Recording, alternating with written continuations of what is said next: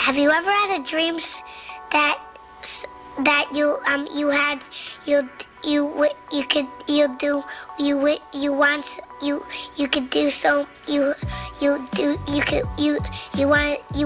him to do you so much you could do anything? Well, I have now. Today's game is a walking sim that decides to go down the meta dream route by having us watch a commercial for a game inside of a dream that is linked to a game that we're playing on a laptop that we're using inside of a game. My name is Graeldon and I'm reviewing Steam games in alphabetical order to find the hidden gems in the piles of garbage, and today's game is -256. Link start! -256 now holds the title of trippiest experience in this series, at least so far. And yes, that includes the opening sequence of Member the Alamo. This game is a walking simulator with a striking visual style that is reminiscent of early PS1 3D graphics, where they've taken higher resolution objects and pixelated them to lower the resolution and the file size. The effect is most noticeable when looking at the clothing of the various characters in the game, which I can only best describe as a dot matrix style. This is combined with vaporwave style aesthetics, and I must admit, I wasn't expecting to see this style again so soon after seeing it in Reflected. There are also puzzle and horror elements present in -256, but rest assured, there aren't any jump scares. Oh, yep, that's all good. We can go back now. Underneath the cheerful and bright exterior of the visuals, there are some much darker undertones. So, let's set the scene for how we actually get to this world, because there is a plot here, albeit a somewhat purposefully obtuse and vague one. This game is definitely an art project that encourages you to draw your own conclusions and interpretation of events, as you'll come to see. Another thing that I want to address early is the music. The music used in -256 is overall quite lovely and fitting for the various environments. I say this because the music does change for each area that you're in, providing some welcome variety. However, the music tracks used are not original compositions. If I were to play them, this video would be demonetized. How do I know this? Well, because it happened to my live stream. So while I won't be playing the music here, you can find the VOD on my channel and listen to it there if you're so inclined. The game begins with us looking at a laptop screen, which may not be the most engaging opening sequence ever, but using the laptop itself is surprisingly intuitive, and a lot of the small things that I wouldn't normally expect to work do. For example, you can drag the windows around freely and even change the wallpaper between several equally liminal and abstract options. The Rat Wizard is my favourite. There's something special about the graphical style that reminds me of the early 2000s CGI RuneScape wallpapers, and I'm here for that. The first thing we have access to is the in-game mailbox, which in a lovely touch will pull through your Steam ID and insert it into the game. By reading through the emails, we can deduce that we're playing as someone who is either a content creator or blogger of some description, and a concerned fan has reached out as they're worried about us not uploading anything recently. So they've sent over a copy of what is rumoured to be a cursed game that has been circulating, as ghost stories and creepypastas usually do. After downloading the file, we're presented with some terms of service that are in an unreadable language and an unlabeled .exe file that immediately makes me think I'm about to install a virus. Thankfully, it's not being installed on my actual PC, so we go ahead and boot up the game. In the launcher window, we're given a bit of backstory telling us that we've been hired in the game world to perform some significant and insignificant tasks. Wonderful, that sounds like every game ever. I should also mention here that the settings menu is the actual settings menu for the game itself and includes a rat mode. I turned this on to test it, and other than making things larger and blurrier, I have no idea what it does. So, we hit connect, and after a few moments of loading, we're transported in true anime isekai fashion, minus the truck, into the world of the game, within a game. Here, we meet our first in-game character, none of which are named. So, as is the fashion for this channel, they will now be called Larry. As a side note, I'm considering adding a couple of membership tiers to the channel. A basic level would get your name in the end credits, and a higher level would get an in-game character named after you for a video. Let me know in the comments if this sounds interesting to you. Larry lays out some lovely lore for us, explaining that we are a member of the hotel staff, replacing someone that was dealt with for being uncooperative. We're handed a clipboard with some tasks to complete and sent off to explore and fulfill our duties, the first of which are in the nearby restaurant. Before we head there though, it's time for a little exploring, starting with Larry's office. There's a nice amount of detail here, from the furnishings to the objects on and around the desk. One small complaint I have is that the screens that explain the basic controls, as welcome as they are, should not be located in a position that the player cannot see when starting the game. Yes, most people know that moving the mouse will move the camera, but a tutorial should be designed assuming that your player has never picked up a video game before in their life. With some exceptions, as there are games that are marketed at experienced players, but if you want your game to be accessible, then it needs to be as simple and obvious as possible, yet also optional so that it doesn't frustrate experienced players. A simple solution here would be having the instructions on a placard on Larry's desk. Moving on, we head out into the lobby, which is quite expansive with plenty to discover. It's immediately noticeable that most of the NPCs don't have any physical features, and this is actually explained in the game. After chatting to a few of the hotel staff, one will mention that visitors can't be seen by the staff in order to protect their anonymity. A neat idea in terms of both a narrative concept and a way to get around having to spend a lot of dev time making models for every single person. But it does raise the question of why we are a staff member and not a visitor. Moving further along, here are a few of the highlights you'll find in the lobby. A giant screen showing a fictional live streamer, a series of display cabinets with dancing gummy bears, and a lounge with a TV that plays a series of adverts that seem to show snippets from other games or animated shows. I have no idea where these are pulled from.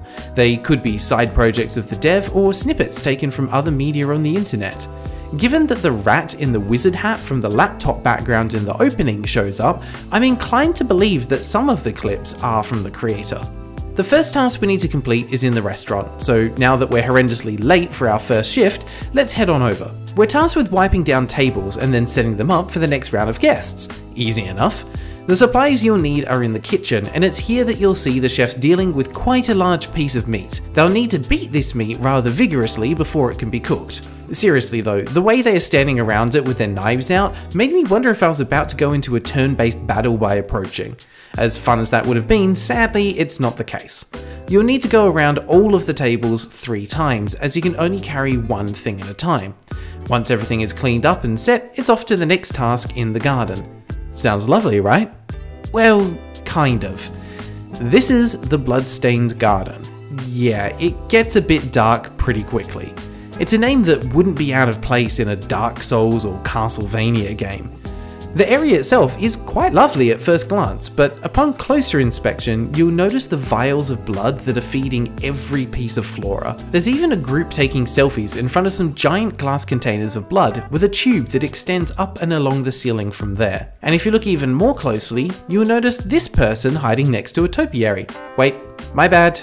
That's not a person, that's definitely an ordinary topiary.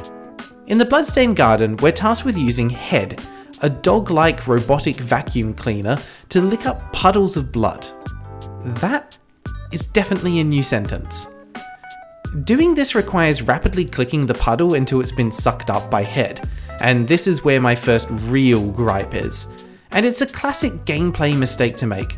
Spam clicking on things is okay in short bursts, but it should be justified. The final puddle especially requires 15 seconds of constant clicking to remove it. Just let me click and hold until it's gone. You can make me wait the same amount of time, that's fine, but don't give me RSI. Once we've cleaned up all of the puddles, we return Head back to his body and the job is done. The Bloodstained Garden is now the garden with a bit of blood in it. The final task involves cleaning up after a guest who recently vacated their hotel room and left some belongings behind. And given the nature of the belongings, I can't say I blame them. You'll see what I mean in a second. This is actually set up rather well, even though I overlooked it when I was playing through. There are 2 rooms, one which is already cleaned, and the other that needs to be tidied. This is basically a spot the difference puzzle between the 2 rooms to identify things that are out of place, like this giant conical flask of blood, or this hammer, or this voodoo doll, or this fish. And this is one aspect of -256 that I love. There is so much world building that happens through exploration, the environment, and the things that you stumble into as part of the story. We now know for sure that something shady is happening behind the scenes, but we don't have enough plot threads to figure out what exactly is going on just yet. All 3 tasks complete, we can now return to the manager, Larry, for our next instructions. And as it so happens, Larry does indeed have one more task for us. Well, kind of. He'd like us to go and assist any staff members that are in need of help. Now, we're over halfway through the game and things are about to take a turn. So, if this has piqued your curiosity so far, here's my advice. Stop the video and go play it. -256 is completely free, so you can go and experience the rest of the game and then come back to this. For everyone still here, there is a time code on screen if you want to skip to the verdict. Otherwise, you can keep watching and see where this goes. Still here? Alright, let's press on. One of the staff at the central reception desk is still waiting for their replacement to arrive so that they can end their shift. They ask you to check the staff room, so it's back to Larry to get a keycard and then in we go. Chatting to the 2 staff inside, it appears that neither of them are who we're looking for, but they're not sure where he is either. So it's time to do some investigating. Thanks to what is either an incredibly lax or incredibly authoritarian rule, all of the lockers are unlocked, making them ERs. Moving right along, here are some of the highlights from opening the lockers. An entire floor lamp for when you need a moment of inspiration. An emergency supply of toilet paper and tissues. A plastic chair with a reserve sign just so everyone knows it's theirs. Ducks. Just ducks. The most important locker is this one, filled with post-it notes. By moving them out of the way, you'll uncover one with a somewhat cryptic message. As a side note, there's actually nothing in the game that indicates you can open the locker. Usually the cursor changes to a hand icon to indicate that something can be interacted with, but that's not the case for the lockers. I think this is a simple oversight, but it's one that could cause a player to be confused for a while. As there's nothing else to uncover, we head back to the staff at the reception desk and then back to Larry. But Larry is gone. Well, what better time to continue our snooping? Taking a look at Larry's PC, we see a series of slides that appear to show the process by which the consciousness of a sleeping person is uploaded, passing through a series of doors, and then integrated with a suit, which is then worn by a member of the robotic staff. And yes, we are currently using a computer inside of a game that happens to be played in a laptop that is inside of a game. It then goes on to show what happens if a robot tries to escape. In short, they are shot, which causes a reset and memory loss.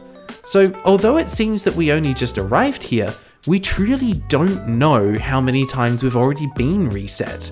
Who knows how long we've been asleep? What we do know is that the previously inaccessible door behind us is now open. Opening the door, we find a lift that has only 2 floors, -255 and -256. Heading down, we're greeted with an immediate tone change. Everything is dark and we can barely see in front of us. Down here, you'll find a door locked with an access panel. To the right is a torch, and to the left is Larry's corpse. Whatever is down here is definitely not friendly. We take Larry's hand, and using that and the post-it note from earlier, we're able to get into the storage room, which is filled with racks upon racks of suits. As you move about, you'll hear the sounds of footsteps that change pace at random, objects being pushed onto the floor, and menacing laughter. I will mention again that there are no jump scares, and in fact, you cannot even die here. Even so, it all works marvelously to create a truly unsettling mood, completely shifting the tone of the game. And unfortunately, this is also the weakest part of the game for several reasons. The first is that there is a barcode scanner just to the left of the entrance of this room. I missed this the first time and had to reload the game to find it. Secondly, if you move too far, you'll be teleported back, but it's not always to the exact same location.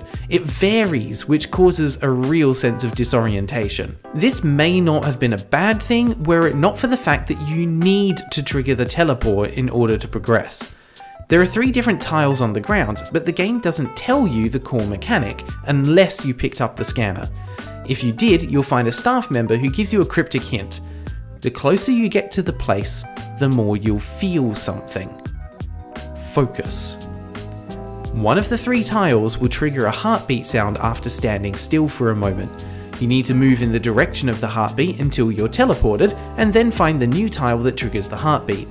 Using the scanner will reveal what appear to be coordinates, but unfortunately, without any knowledge of what the target coordinate is, this is rendered useless. It's entirely possible I missed a clue that gives you this information, but thankfully this maze can be solved without it. Follow the heartbeat sound enough times and eventually you'll find what you're looking for. And what you find is a glowing, corrupted suit. You're taken to a realm of doors where you'll wander along a path until you eventually pass through one into, well, this is the part where I really lost what was going on. As far as I can tell, the giant glowing white figure is a program that isn't part of the main infrastructure of the game, but was put here to help care for lost souls like myself. She presents us with a few questions and eventually offers to send us back to our body. Again, at least as far as I could tell. If you've been paying attention, you may have spotted the odd typo or grammatical error in the text. For the most part, it doesn't impact the game. But here, there are several sentences that just don't work, and you'll have to make some assumptions about what they're trying to say. And this means you're both pulled out of the experience and also more confused by an already purposefully confusing plot. After exhausting all the dialogue options and my patience for obtuse storytelling, we're finally returned to our body in the real world. Waking up, we're able to see our reflection, and where our face should be is just a jumbled mess. We may have escaped that world, but at what cost? It seems that part of our sense of self, our identity, was left behind when we escaped. We're not able to get up and explore, but we can interact with the laptop, and if you were to try reconnecting to the game, it will fail as your user ID is now blocked. And that's it. That's the end of the game. A final small touch that I appreciated is that when you open the mailbox again, there is an additional message that just reads, "Why did you run away?" But more importantly, the advert that was recommending the dolphin mailbox at the beginning of the game has been replaced with a new advert for potato mailbox, claiming that the dolphin mailbox is a scam.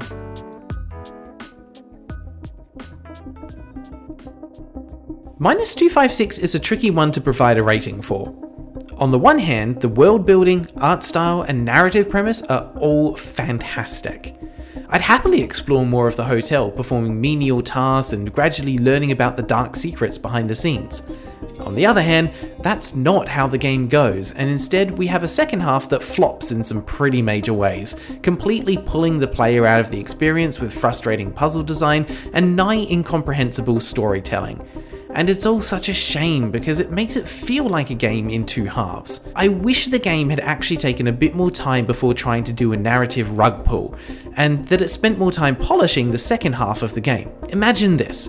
You meet a character who appears to be panicking, looking for a way out of the hotel, convinced that the manager is hiding something. Their paranoia increases gradually as you complete tasks in the hotel, and each set of tasks you complete unlocks a new area, such as a cocktail lounge, a casino, or even a pool. Eventually you return and your friend has completely changed. The paranoia is gone and replaced with a general dismissiveness and obedience. They don't remember who you are. You find their locker and search through their belongings for clues. You find a hotel guest that knows more than they should, and you learn that the bodies belonging to the hotel staff are transported to a facility where they are kept on life support, their bodies continuously drained of blood. And this isn't a game. You're simply seeing everything through a filter, through the eyes of a robot. This is the real world, and you're trapped in a robot body. This then gives real motivation for you to escape, leading to the sequence we covered earlier, and then having to make the decision to permanently lose some of your memories in order to get out. And then, imagine this. You awake back in your room, looking around in a daze. Everything seems normal, but then your vision flickers just for a moment, and you see a sterile white room and an IV line in your arm, and then gone. You look around, and then you look at your laptop. What were you doing? Oh, that's right, you were about to play that cursed game that a friend sent you. So you load back in. Now, that's all purely hypothetical. It doesn't exist. Maybe you prefer something like that, or maybe you were already happy with the current ending of the game. Either way, the reality is that the second half of the game is much less polished. I applaud it for what it attempts, but like a one-legged gymnast, it struggles to stick the landing. But I can't be too critical. -256 is completely free, and only a couple of hours long. closer to 30 minutes if you're efficient with the tasks. It's a fun way to kill a few hours, and there is clearly a lot of love and care that has gone into this game, as is evidenced by the small details that have been included. So that's why my final rating for -256 is a duck shrine in a locker, out of 10.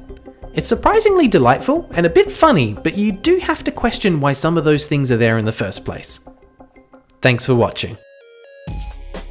Welcome to the end of the video. This is the part where I awkwardly encourage you to like the video and subscribe for future ones. Check the description for a link to today's game, as well as the ratings for every game featured so far in a fantastic handy dandy spreadsheet. Thank you for joining me on this weird gaming adventure through the depths of Steam, and until next time, take care.